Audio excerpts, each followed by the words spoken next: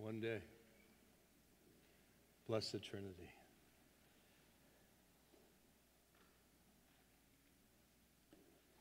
First Corinthians chapter number 11. Join me there. We're going to talk about how worthy our Lord is once again, specifically in the Lord's Supper. We're going to have communion this morning in the Lord, and by your vote last week, very thankful that you are all in favor. The person that said no, I don't know, I think he didn't show back up. I don't know. Go trace him down. I'll have to go find your brother. Yeah, your brother. Yeah, your brother. Yeah, your brother. I'm so glad that you're so much different. In the good ways, no.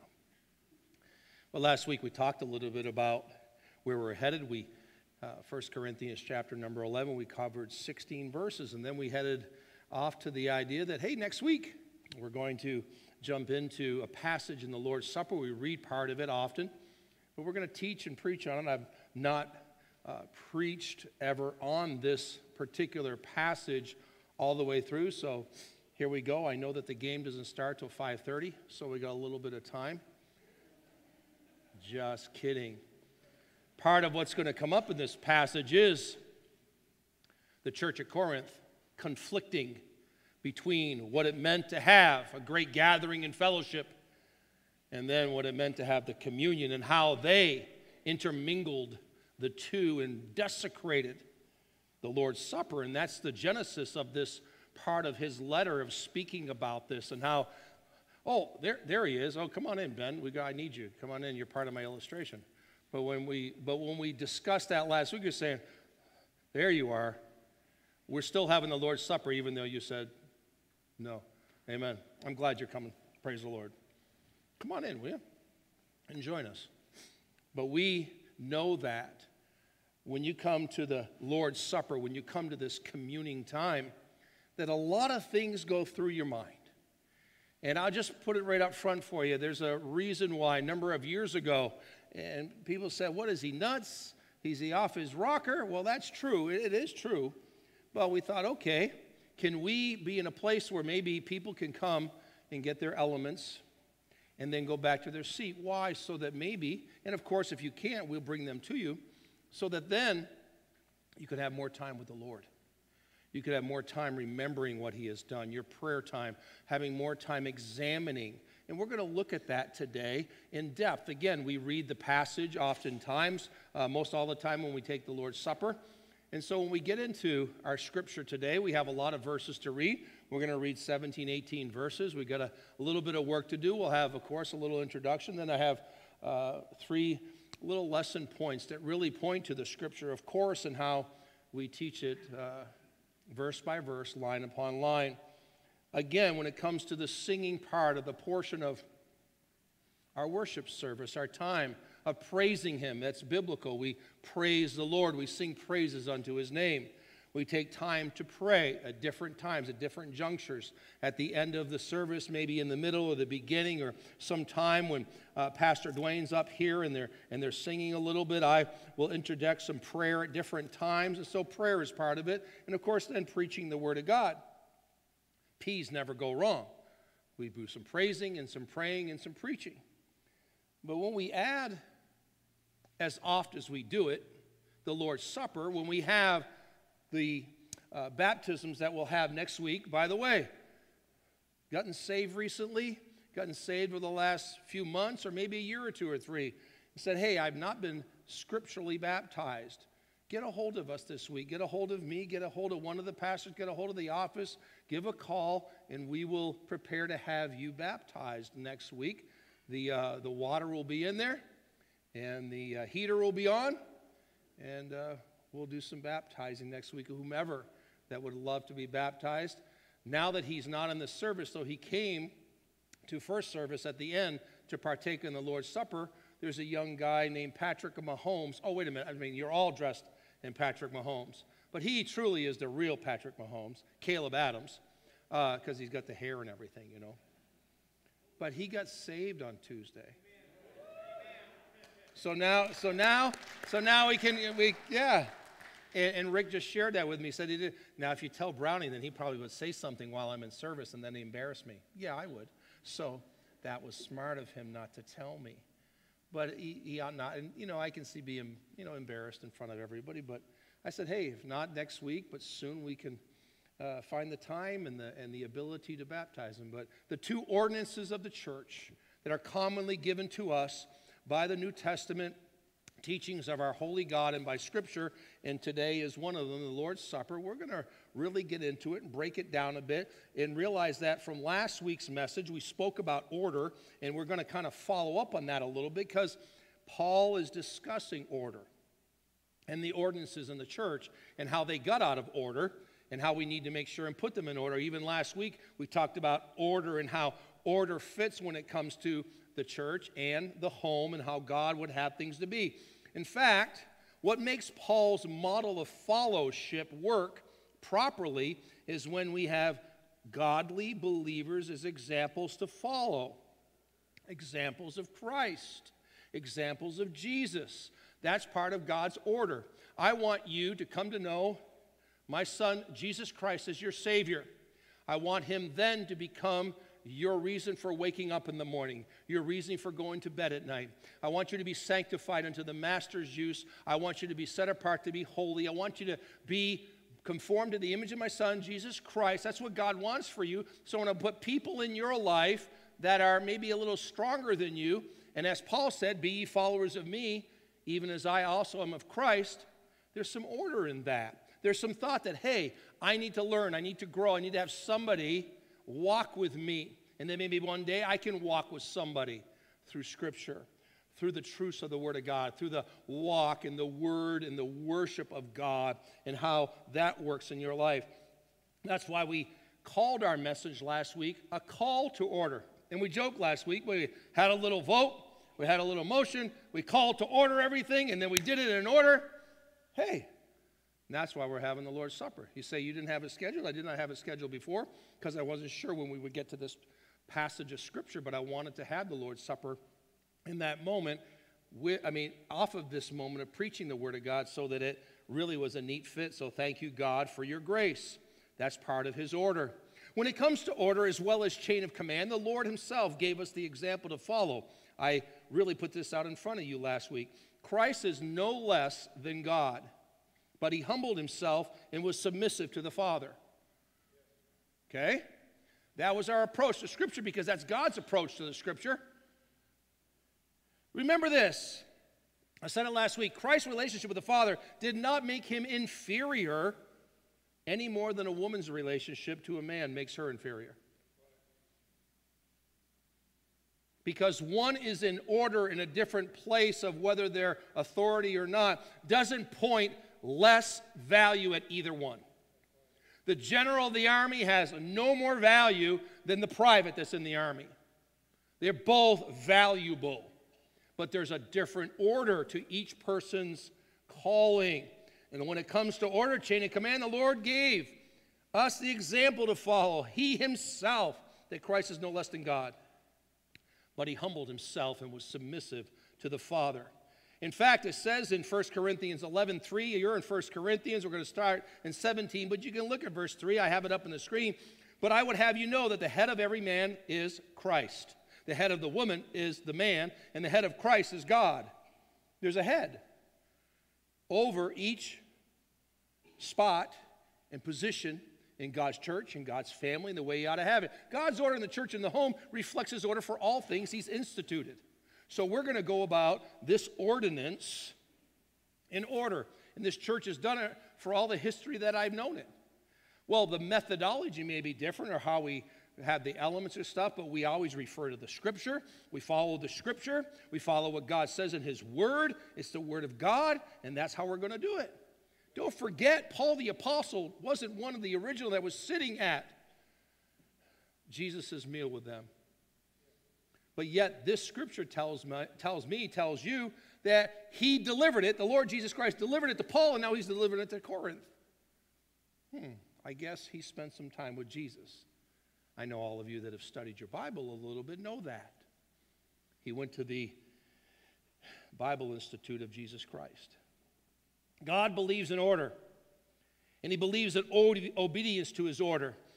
Paul says, okay, I'm going to deliver these strong words again, but I'm going to do them with some exhortation and love. As, of course, our series talks about, love never fails. I'm going to deliver what you need to do to straighten things out. You've distorted, you've abused, you've caused problems. There's heresies, there's false doctrine. You've got divisions all over the place. But I'm going to tell you how to fix it with love.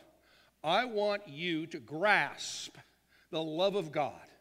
I want you to grasp how much he loved you, that he sent his son, the Lord Jesus Christ. I want you to grasp that he put his word and he preserved it, and he gave you this word right in front of you, and he gave you all that you need to be able to be conformed to the image of Christ. Our message has been throughout in this study that God's love never fails. And when God's love exudes out of you, people know that God exists. But when your love exudes and it's the absence of God and the absence of the Spirit of God and it's absence of Scripture, then people basically say, yeah, you may love me, but I don't see any type of difference in your love with anybody else's. We as believers are told, we're commanded, that greater love hath no man than this, that he laid down his life for his friends, yes. But by this shall all men know that you're my disciples, that you have a love for one another. I'm going after that hard. You know I am this year. Off of Live Faith, Love Others, we've been camping out on Love Others. The love others is for us to love others. You say that's the lost.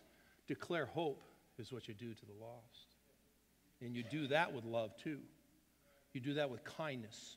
You may have to give them the truth and serve it to them on a plate that's really difficult, but you do it with love because you love their soul so much. Just like God loved you so much that he sent his only begotten Son, that whosoever believeth in him shall not perish but have everlasting life.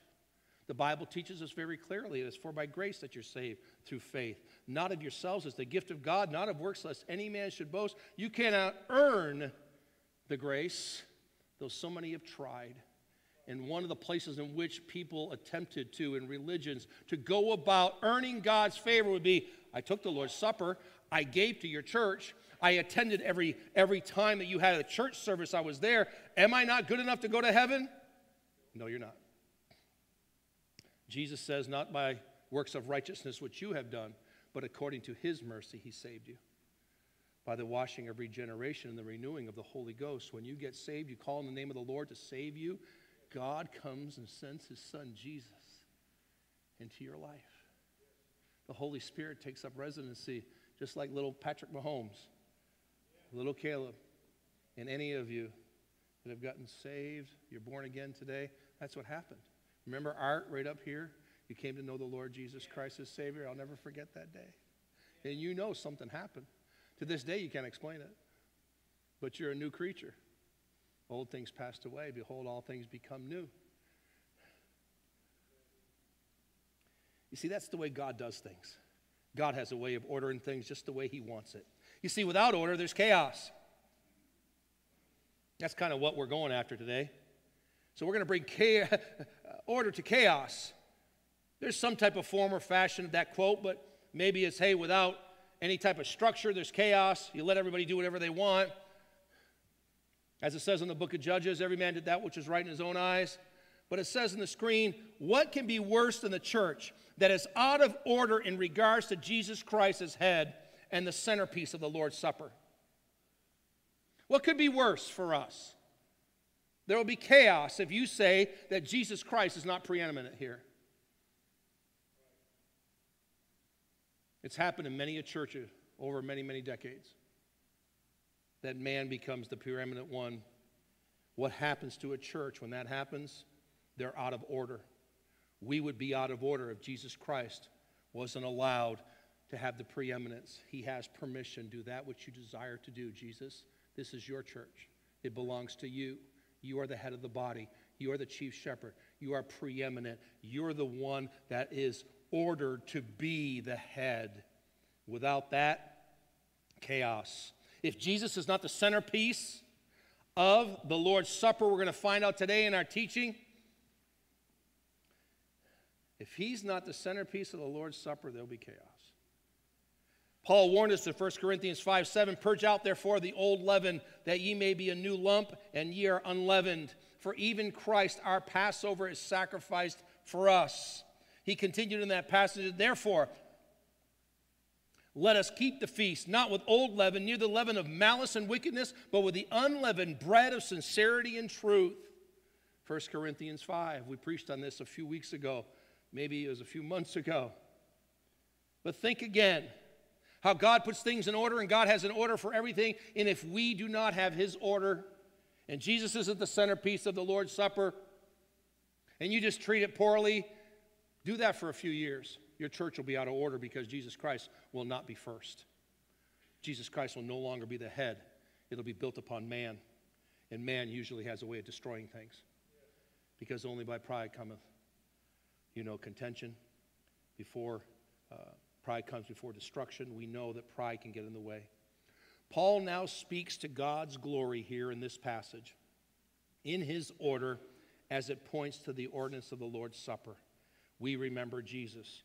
You say, "Okay, Pastor, I've got the introduction. We're going to read the passage, and then we can walk out, right? Because I know all about the Lord's Supper." As always, I ask you just to let the Holy Spirit speak to you. Let the Scripture speak to you. Maybe you'll walk out of here today a little bit more serious about what it means to take the Lord's Supper. For a lost person, and I partook in the Lord's Supper communion for years in another religion, it meant nothing to me, but I did it because I was told it was part of me earning my way to heaven. I might talk about that a little bit today. I don't know. We'll see if we have time. I just challenge you today to consider that. As it says there in that slide, Paul now speaks to God's glory in his order as it points to the ordinance of the Lord's Supper. We remember Jesus. And the rest will I set in order when I come. That's the last words he says in chapter number 11. Let's bring order with ordinances. Thus, our title. I'm not too complicated. Ordered ordinance. Let's bring order to our ordinance. You say, "You already have that, Pastor." We do. Yes, we do. Well, let's keep it. Let's teach the Bible as it is speaking to us, and let's be reminded of God's order and the ordinances. We will even highlight baptism a bit here in a little bit more in a little bit here, because it does relate to my first lesson point. Go to verse number 17 in your Bibles. Let's read the passage. As always, it's up on the screen, but I love when you either have your electronic device or you just have your big old Bible on your lap or a mini Bible. Just follow along as I read the Scripture. Again, we have lots of verses to read. Let's walk it out. "Now in this that I declare unto you," Paul writes, "I praise you not, that ye come together not for the better, but for the worse." Wow, that's a tough opening line for today's message. You don't come for the better, you come for the worse. Well, it gets a little bit tougher as we go. Verse 18. "For first of all, when ye come together in the church, I hear that there be divisions among you, and I partly believe it. For there must be also heresies among you, that they which are approved may be made manifest among you. When ye come together, therefore, into one place, this is not to eat the Lord's Supper. For in eating everyone taketh before other his own supper, and one is hungry and another is drunk." And they're not getting together for the Lord's Supper, they're getting together for a big feast. Kind of like you're going to do today for the Super Bowl party. But let me give you a simple illustration.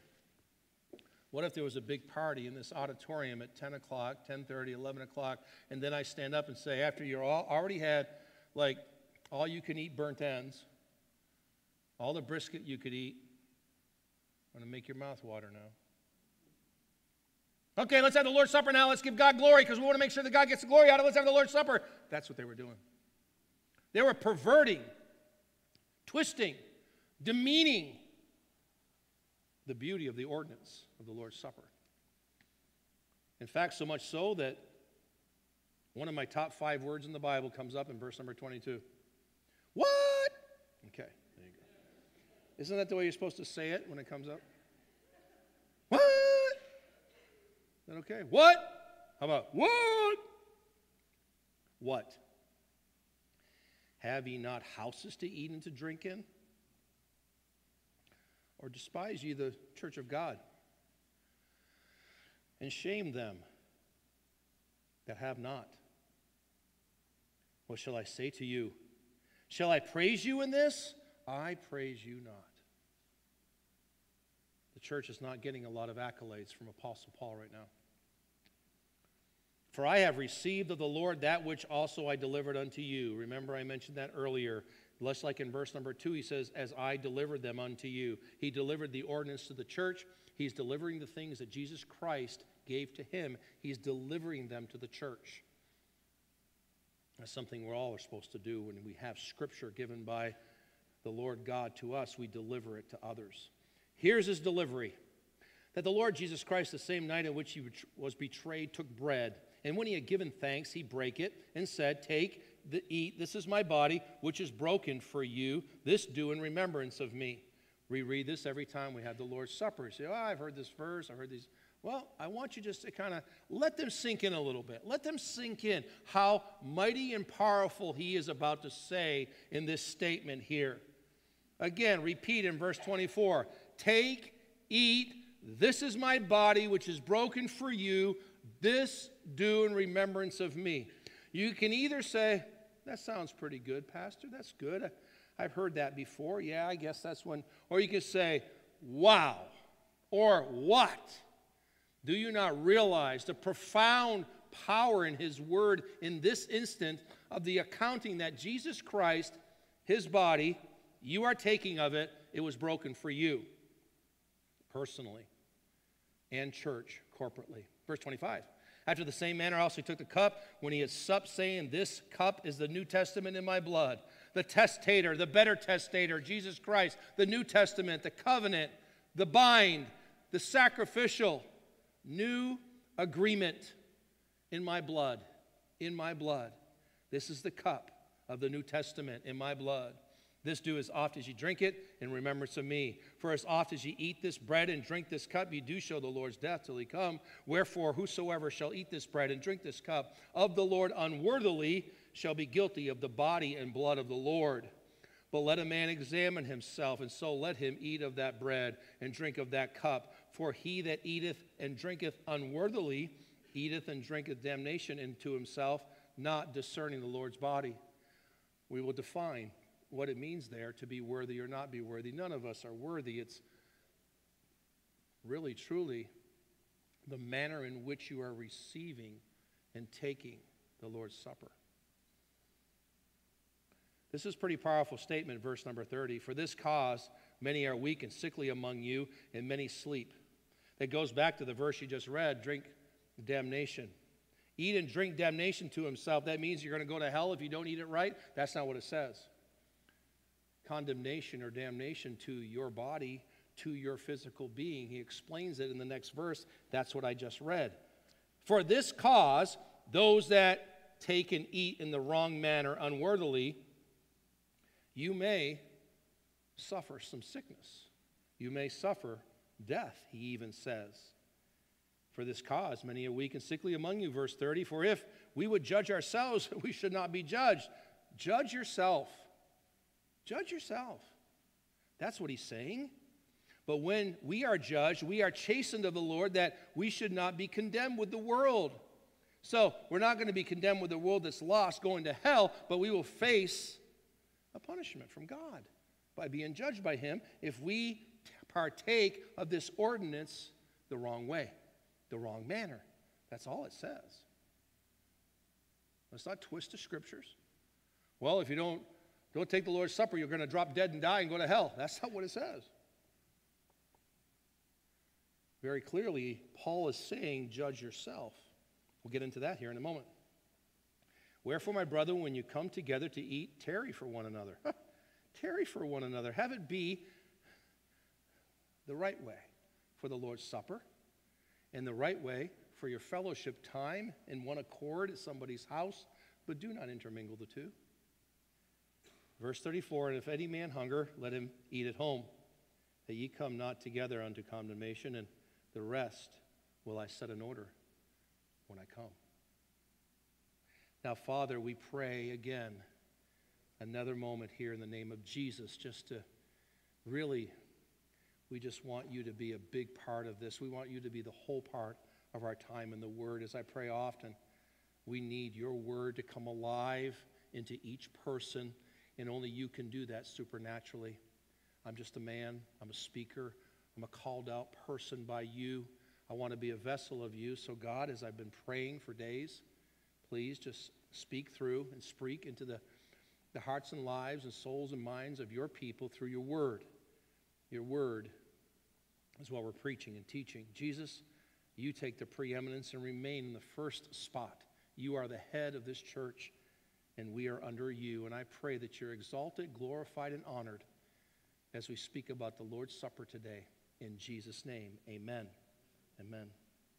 Very simply, when you look at ordinance, you're just reminded of something I stated earlier, that there has to be order according to God's order, not adding extra things. The word ordinance means a rule or a law, but if it's of God, God says, hey, this is just something I put before you that I want you to have in church.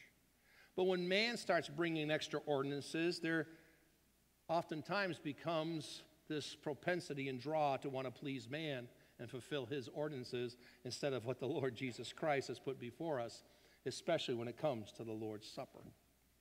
God used Jesus to initiate the Lord's Supper. Remember, in the Old Testament, the meal celebrated the death angels passing over the houses of all those doorposts and the lintels that had the blood of the Lamb on them. Remember the Passover in the Old Testament. God instituted that when he delivered Israel from 400 years of bondage in Egypt. Remember, as it says in Exodus chapter number 12, and the blood shall be to you for a token upon the houses where you are. And when I see the blood, I will pass over you, and the plague shall not be upon you to destroy you when I smite the land of Egypt. That's a powerful statement in Exodus chapter 12, verse 13. The Passover was also a picture of something future coming. You know the future. The future coming is the Lord Jesus Christ himself becoming the Passover lamb. As many of you know, in John chapter number 1, Jesus is coming toward John, and what does he say? Behold the Lamb of God. Behold the Lamb of God, which taketh away the sin of the world. Remember this, he was the high priest that laid himself down. Who can lay sacrifices down? Only the high priest.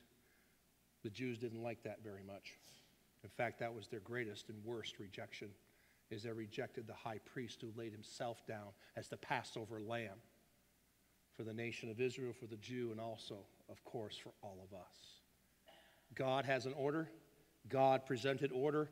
In this ordinance, the Lord's Supper has much more profound intertwining into the church and, of course, for each of us personally. So I've got 3 little lesson points, as I mentioned earlier.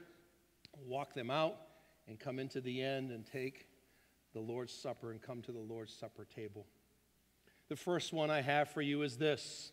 In order in the ordinance allows, firstly, for the heresy and the division to be crushed with complete repentance. I use a strong word there. For the heresy and the division to be crushed with complete repentance. You see, if there's going to be order and there's anything that's messed up in this ordinance, then it has to be crushed. When there is heresy being taught in churches and things like that, when there's divisions that come, when it's treated as though it's truth, he says right here very simply, when you look in the scripture, you're saying, hey, verse number 18 says, first of all, when ye come together in the church, I hear that there be divisions among you, and I partly believe it. That comes from a previous time where there's divisions over who was baptized by who. Verse number 19 says, for there must be also heresies among you, that they which are approved may be made manifest among you. Consider this. If they're not repented of, if we have any type of heresy, any type of division, it will destroy this church. It'll cause a major, major problem. I'm not talking about just the simple sins that we commit on a regular basis to one another. I'm talking about letting heresy and division and false doctrine be taught in the church. it will destroy completely. It'll add chaos where God wanted order. And the statement here is that if you want to have order in ordinance, you just have to know that it allows us to say, heresy, division, be crushed and get out of here. We repent of that. It's false teaching. It's wrong teaching. The divisions that came here, they were awful. Think about this. A food and drinking party is not the best way to celebrate the Lord's Supper. That's what this church did. That's what the church at Corinth did. You cannot mingle the fellowship meal with the communion celebration. It doesn't go that way. God would rather have you not. You see, this meal needed to be restored to its proper meaning in that church. And the proper meaning, very simply, is to put Jesus Christ first and then bring unity behind that. The lack of unity in the Holy Spirit and the divide over God's ordinances speaks to a bigger problem in the church. The glory does not go to the best teacher. It doesn't go to the most spiritually mature or even to the pastor. It belongs to God, period. But what goes on and creeps in is stuff like happened in verse number 20. When we come together, therefore, in one place, this is not to eat the Lord's Supper. Oh, yes, it is. No, it's not. Yes, it is. You're coming together for what? You're making a contrary message to everyone. When you come together, it's not to eat the Lord's Supper. For in eating, everyone taketh before other his own supper, and one is hungry and another is drunk. And it kind of leads to the place where you think, oh, the rich people that are well-to-do can do whatever they want, and the other people that just want to come and partake. That's even another part of this message that he's bringing to the Corinthian people. Again, more mature, maybe a little bit older, maybe they got a little bit more money, maybe they're just the better people in church, are being a stumbling block to the other people that just want to do that which they've learned is right by the Word of God. It says in 1 Corinthians chapter number 1 to be reminded of this division. In fact, go to 1 Corinthians 1 if you want real fast. It's not far. Verse number 11. It says, for it hath declared unto me of you, my brethren, by them which are the house of Chloe, that there are contentions among you. So that's where this goes. It's contentions, divisions. Now this I say, that every one of you saith, I am of Paul, I am of Apollos, I am of Cephas, I am of Christ. Of course, those are the ones that are a little bit better than all of you, because I didn't say that I was of Cephas or Paul. I'm of Jesus Christ. I'm better than you. That's really the context of what they're saying. If you're in Christ, there's no need to even proclaim it. Is Christ divided, he says? Is Christ divided? Does he bring divisions? No. You say, well, yes, he did. I know. In this case, we're talking about in the church. I'm not talking about the division that he clearly made between the lost and the saved, about his preaching of his truth. We're talking about how people in the church can use Jesus Christ and their maturity to cause a divide because they say they're of somebody who's better than somebody else. Is Christ divided? Was Paul crucified for you? What a great question. What a little sarcasm. Was Paul crucified for you? Or were you baptized in the name of Paul? I thank God that I baptized none of you, but Crispus and Gaius, lest any should say that I had baptized in mine own name. I don't even want to be in the midst of your prideful, division-making accolades that you're given to men, that you're given to other people, and attaching yourself as having more value. There's where order is out of order, because they are weighing themselves to be of more value because they're of somebody better than another. When it comes to order in the Lord, in this order in the ordinance, it allows us to throw out the heresy and the divisions. They need to be crushed with complete repentance and say, look, let's realize what this is all about. This is a serious thing. You guys, you're just used to coming to a Bible teaching, Bible believing church, and maybe some of you are newer here or you've come to different places and stuff, and they may have this. You may not have realized that the Lord's Supper can be something that is used for manipulation. And it could be a place where it's mingled with just, hey, it's a good luck charm. If we just do the Lord's Supper more often, then we're going to be blessed by God more. That's not the way God meant it to be. The second lesson point that I have for you in this ordered ordinances. Order in the ordinance allows for the body and the blood to be honored with serious remembrance. Okay. We're going into the part of Scripture that you're familiar with. Okay. Because we were, just a minute ago, in verse 22, saying, what? What's happened to you? What shall I say to you? Shall I praise you in this? No, I praise you not. Let me tell you the way it's supposed to be, that the body and blood of Jesus Christ is to be honored with serious remembrance. That's the Lord's Supper. We don't mess around with it. We honor the Lord Jesus Christ. We remember the Lord Jesus Christ. We remember the work of Jesus Christ on the cross. Remember Christ's presence in the born-again Christian. Do you know that that's what we're doing? Is remembering that Jesus Christ is in you.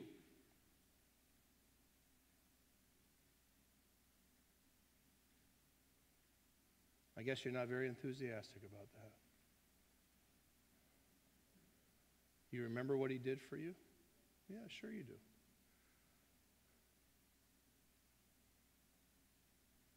But yet sometimes we come up and do this and we're having a tough time trying to figure out why the table's not bigger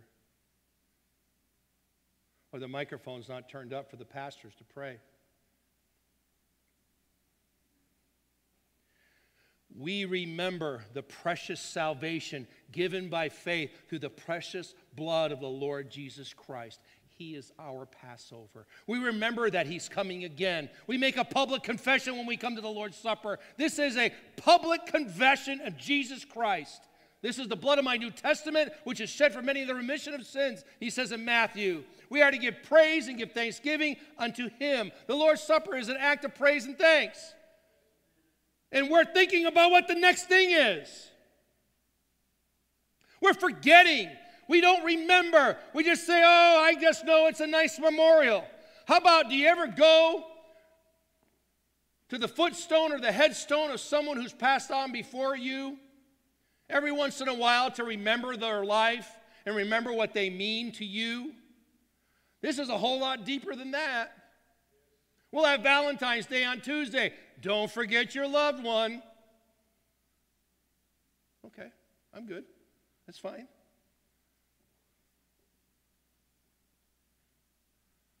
But how is it that the Lord's Supper gets treated so nonchalantly? I'm not saying that's everybody. I'm just saying if it's an example in the church at Corinth. You see, the body and blood needs to be honored. Verse number 23 says that Paul says, hey, the Lord delivered this to me and I'm delivering it to you, as I mentioned earlier. Verse number 24, this is my body. Verse number 25, this cup is the New Testament in my blood. Oft as you drink it, do it in remembrance of me. For as often as you eat this bread and drink this cup, you do show the Lord's death till he come. That is, remembering that he's coming. The seriousness of the Lord's Supper needs to be revealed in our reverent attitude toward the holy sacrifice of Jesus Christ. This requires our obedience to his personal command. Do this. This do in remembrance of me. It's a personal command that he's making to you and me of himself, and Paul is reiterating what he said in Luke's gospel. You think, I guess that's good. Again, why in the world would I have you come up and get the elements and walk back slowly so that you can remember, so that you can examine, so that you can spend some time? And this is not just some fun little Bible lesson, but rather, okay, wow, wait a minute. Serious moment here. Got to get a little bit more serious about things. Yes, we ought to. 1 Corinthians chapter number 10, verse number 16 and 17. The cup of blessing which we bless is not the communion of the blood of Christ. The bread which we break is not the communion. Is it not the body, the communion, the blood, the body of Jesus Christ? For we being many are one bread and one body. For we are all partakers of that one bread. I'm wondering, continually wondering, if this is one of those classic examples of obeying what God would have me to do without my heart really being in it.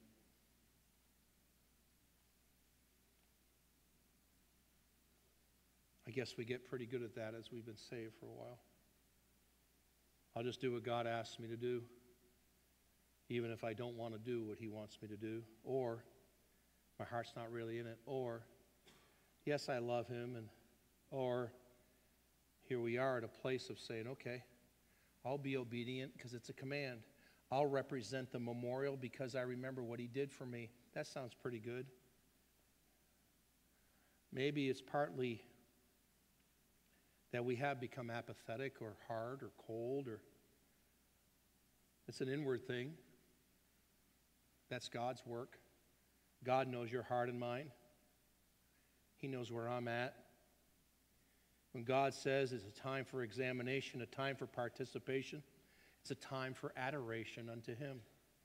Order in the ordinance allows for you and me to realize, hey, the body and blood, it takes a whole lot of remembrance for us. And lastly, order in the ordinance allows for our guilt and sin to be self-judged with complete examination. It says in verse number 27, wherefore whosoever shall eat this bread and drink this cup of the Lord unworthily shall be guilty of the body and blood of the Lord.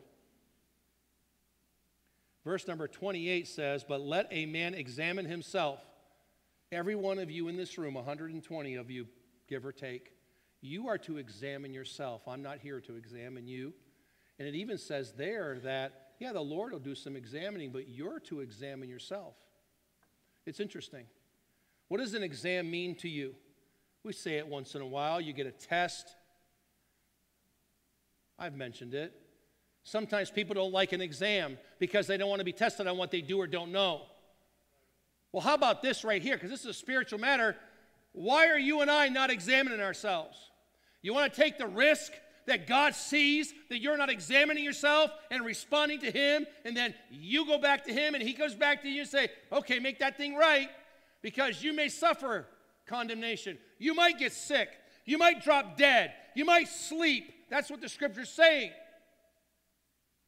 Do we not take this serious? I think you do. I'm just concerned that as time goes on, the generation after us is less concerned than you are over what is true and what is right and what is holy before God. Each generation gets a little bit lazier on the things that are important. This is ordered ordinance. I sure hope you realize that this is really important. And you're not hemming and hawing because somebody's not walking fast enough to get up so you can get to elements. But rather you would take that solemn time of 3 minutes and spend some time examining yourself, as I've got to do. I've got to examine myself. Well, God's working on me. That's what scriptures say. Search me, O God. I got that.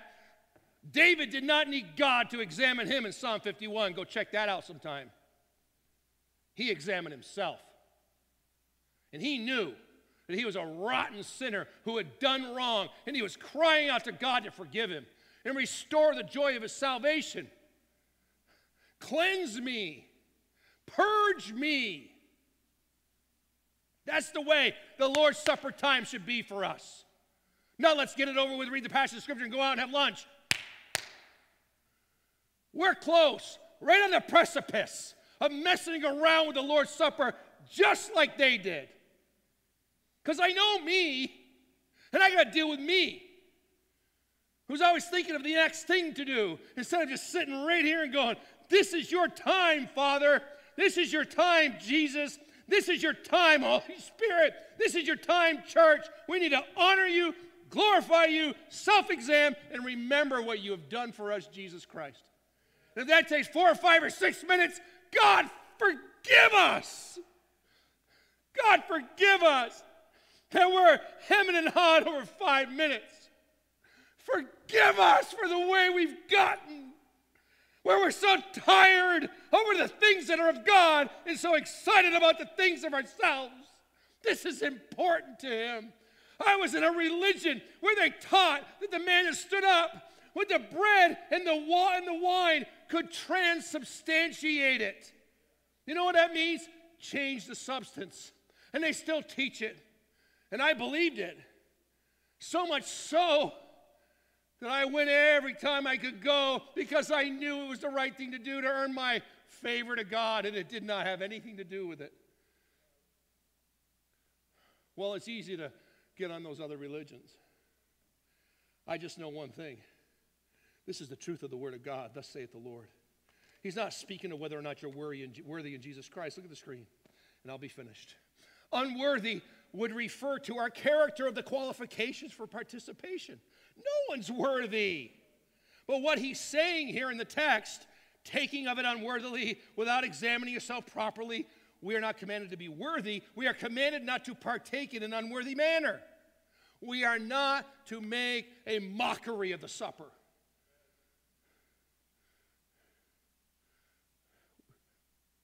Can't. Well, I honor Jesus and I think about him, I know. But how quickly am I thinking about something else? How quickly am I diverting my attention to make sure this is right and this is right and I'm right? What does the matter with me? That I would not treat it the way that the Lord's Supper ought to be treated. Hebrews chapter number 12 says this very simply. You knew I might go there. Speaking of chastening, because he does say it in here. Verse number 32, but when we are judged, we are chastened of the Lord. So your brothers and sisters, we're God's children, we're his sons and we're daughters. And he says, hey, I chasten you here. So maybe I get a hold of you, Mark. I'm going to get a hold of you and say, hey, you better examine yourself and get some things right with me. And ye have forgotten, it says in Hebrews 12, the exhortation which speaketh unto you is unto children. My son, despise not the chastening of the Lord, nor faint when thou art rebuked of him, for whom the Lord loveth, he chasteneth, and scourgeth every son whom he receiveth.